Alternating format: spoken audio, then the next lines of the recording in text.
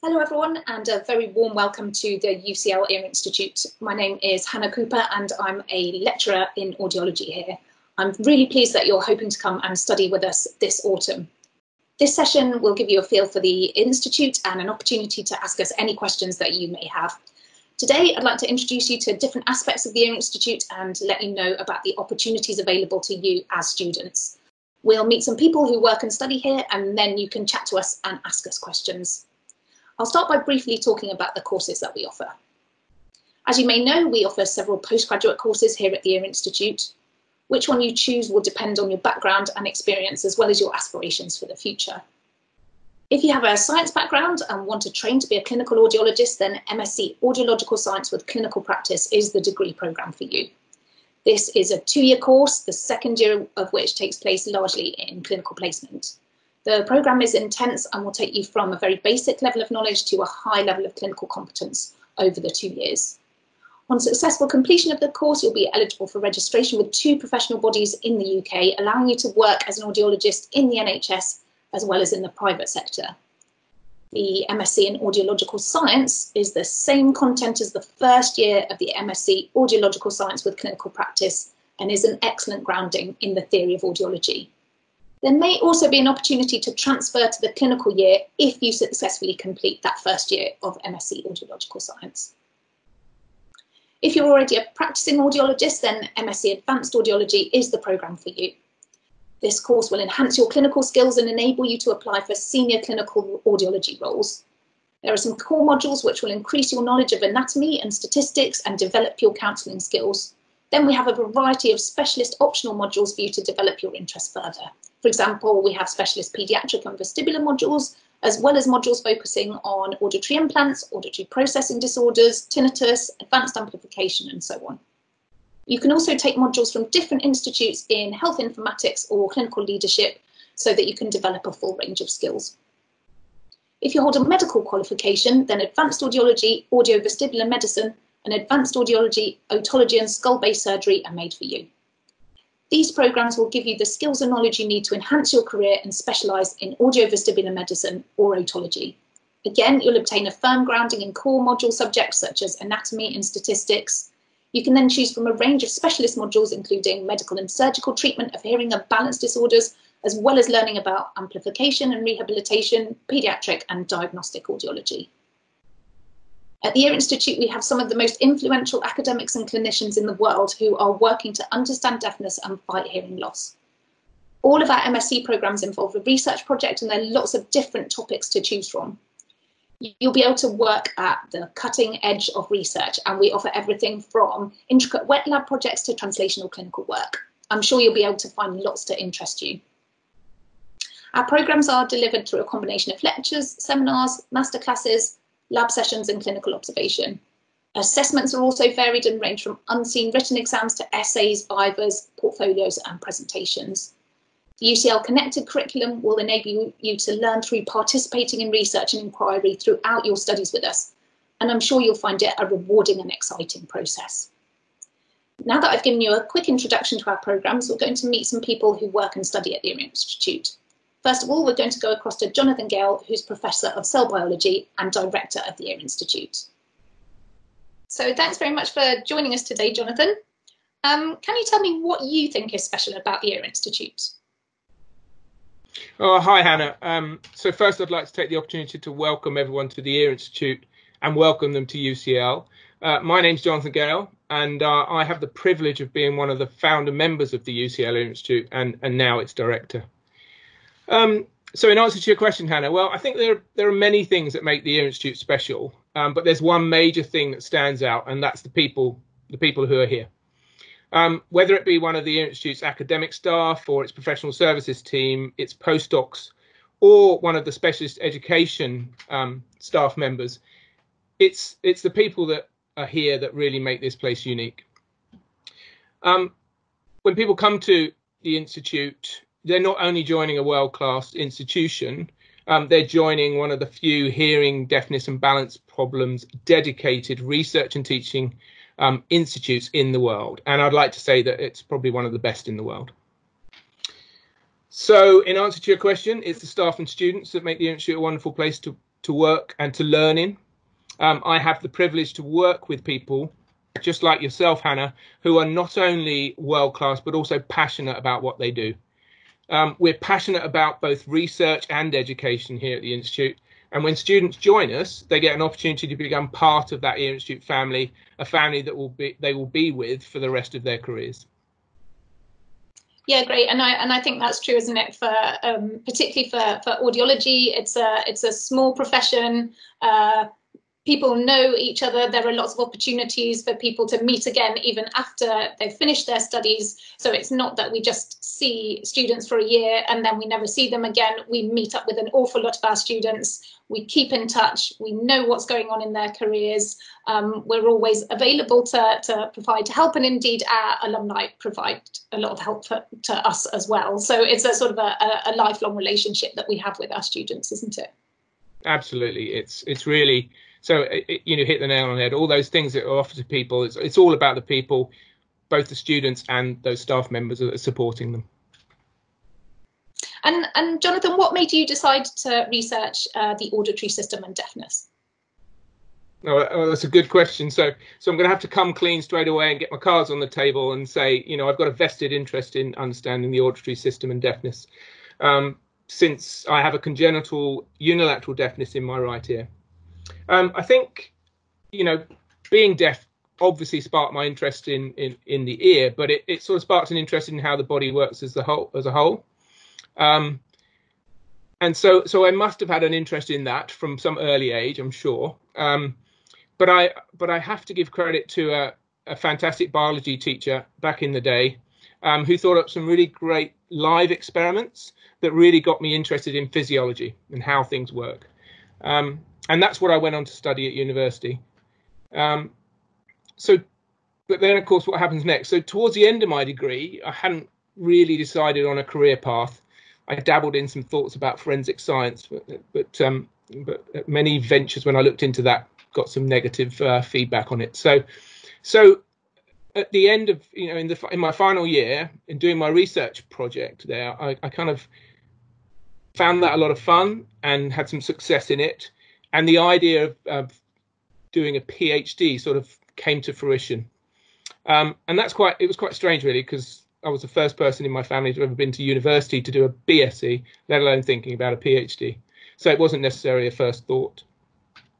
So I was asked to interview for a couple of PhD studentships, one in Oxford and another in Bristol. And for lots of different reasons that were on my pros and cons list, Bristol came out on top. And a primary reason was that the subject matter of that PhD, and that was working on one of the most amazing cells in our body, the outer hair cell. I also hit it off with my supervisor to be, which is Professor Jonathan Ashmore, who's actually still here and part of the Ear Institute. And you'll get to hear from both of us more about these amazing cells, the outer hair cells, whilst you're here at UCL. So from Bristol, I went on to the USA, where I took my understanding from my PhD of how the ear works, and in particular how outer hair cells work, but how the ear works normally, to starting to think about how it goes wrong. And I developed my kind of research ideas into understanding the mechanisms of deafness, repair and regeneration. And I kind of brought those ideas back to the UK when I started up my own lab here at UCL back in 2000. And then over the next few years here at UCL, I had the opportunity to be part of the group that founded the new UCL Institute back in 2005. And then, lo and behold, now we're in 2020, and despite all the difficulties we've got going on here, I find myself as director of that Ear Institute. And as we come back to what I said, it's a fantastic opportunity and privilege to be the director of this institute. Great. Sounds like quite an adventure to get to this point, and hopefully people that join us will have similar adventures along their career paths as well. That's great. Yes. Thank you so much, Jonathan. No problem. Looking forward to seeing everybody here at UCL, either face-to-face or online, whatever it might be in the coming year, but we'll definitely be seeing you. Great. Thank you, Jonathan. Next, we're going to go and meet Maria Chait, who is a principal investigator and a professor of auditory cognitive neuroscience. Hi there, Maria. Thanks very much for talking to us today. Can you tell us a bit about what you're working on at the moment? Sure. So the big question that we're asking in my lab is how do listeners use sound to understand their surroundings? When we think about it, so although audiology and a lot of basic science has focused on understanding the role of hearing in processing speech, so in communication, in fact, evolutionarily speaking, the auditory system developed not so much for speech processing, but to support our survival in the environment. Our ears are always open. They're sensitive to a much larger space than the visual system. So whereas what we see is determined by our gaze direction, which is only a relatively small angle of space, our ears receive information from all around us, below us, above us, in the dark. And this is because the auditory system serves as the brain's early warning system. It continuously tracks what is happening around us, mostly outside of our self-conscious awareness. But then when certain events happen that are behaviorally relevant, so in our history, that might have been the presence of a predator or prey. Currently, it's probably a bike arriving from behind you or somebody calling your name. And it's this role of the auditory system that is relatively understudied, but fundamental to assure our survival in the environment back when we were living in the forest and now. And it's these, the work in my lab is motivated by the notion that if we want to really understand hearing and develop better hearing aids and better treatments or interventions with people for people with hearing loss, we must understand this function of hearing since it forms such a huge aspect of what the auditory system does. And so to address these questions, we use a variety of experimental tools. We use behavioral tools. So that means we design special sounds that we feel capture this sort of early warning function of the auditory system and have people listen to them and respond to various events. So for example, we design scenes where certain auditory sources appear partway or disappear partway, and we ask people to detect them as quickly as they can. We also use various forms of brain imaging where we measure non-invasively what happens in a listener's brain when they are listening to sounds in the environment for the purpose of understanding how it works in normal hearing listeners, but also what might go wrong when you have various forms of hearing impairment. We also do modeling to try to put this all together, and recently also eye tracking as a way of measuring listeners' engagement with the environment. Well, it sounds like you have lots of different variety in your lab, and you're investigating all of these different ways that we as people interact with the sound environment. Can you tell us a bit about how MSc students can contribute to the work that you do? So MSc students form a really important part of our lab. We recruit around 4 or 5 students from all over UCL, especially from the audiology programs at the Ear Institute. And the students take the projects that they choose to work on, and that's important. So they're always given a choice about the kind of project that is most appealing to their interests. And these could be behavioral projects. So they work in the labs at the Ear Institute. They help us design the sounds that we use, and then they interact with participants and so analyze the data.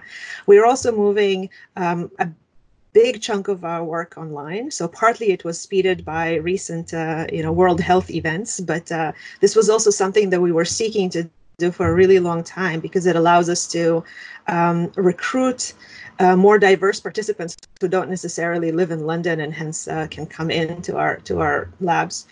Students who have a more mathematical background are also invited and encouraged to do the brain imaging work, although that requires some kind of more specific training and knowledge. But we've been really successful and excited about the contribution that students offer to these projects. And a lot of student work is actually ended up in publication. So I'm really excited about that. Fantastic. Thank you so much, Maria. It sounds like there's loads of opportunities for our master's students to take part in really cutting edge research work. That's really great. Yes. Thanks very much. Great. So next we're going to go meet Bhavisha Parmar, who is a final year PhD student at the Ear Institute. She did her BSc and her MSc here at the Ear Institute as well, and she's also a practicing audiologist. Hi Bhavisha, thanks for joining us today. Can you tell me how your studies at the Ear Institute have influenced your career in audiology? Thanks very much, Hannah. Yeah, the Ear Institute has really influenced all of my career. I think that the Ear Institute has particularly been a melting pot of ideas and research and opportunities and networks throughout my entire undergraduate and postgraduate education. I qualified in 2012 from a BSc in audiology, and so then I spent a few years as an audiologist in the NHS. And then I came back to the Ear Institute to do my MSc in advanced audiology, and that really helped me specialise in paediatric audiology, which is something I was really passionate about. And that actually led me to a position of lead paediatric audiologist in the NHS.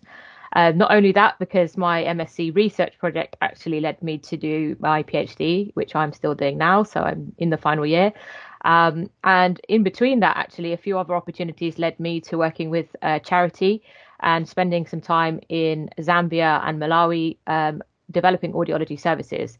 So each step of the way, my education at the Ear Institute has really influenced different parts of my career and led me to where I am now. Brilliant. It sounds like you've had quite a diverse career, even in quite a short space of time. So it's only 8 years since you qualified, but you've done all of these different things. Tell me what your favourite thing is about being an audiologist. I think that is quite a difficult question because there's lots of things, but one of the main things is working with people. We get to see patients and we get to be healthcare professionals and we get to be scientists, and those three things actually were one of the main reasons why I even applied to do audiology. I had an interest in doing medicine initially, and then actually I thought, well, audiology ticks all the boxes too. And given that it is a fairly newly developing, if you ask anybody what is an audiologist, not many people can answer the question. And so that gave me a real want to see what it was all about and to see how I could put my stamp on it. And there's lots of areas that you could almost become a pioneer in a certain area because it is so rapidly developing in research, in the clinical life, but really spending time with patients and trying to help them as much as possible. And also all of the networks and friends I've made along the way have really been my favourite thing. It really is that great combination, isn't it, of some science and also some people. And that's what I really love about it too, is that you can actually really make a tangible difference to somebody's life with the science and the technology that we're able to deploy. Yes, definitely a massive sense of that job satisfaction thing at the end of it, after seeing patients and trying your best to really make a difference to their quality of life. It's really a great thing. Lovely. Great. Thank you so much for your time, Bhavisha. Take care. Bye. So I hope that's given you a flavour of what we have to offer at the Ear Institute. Each year we welcome a diverse and global student body, and we hope that you will join us this year. We're now going to go across to the chat room so you can ask any questions that you might have.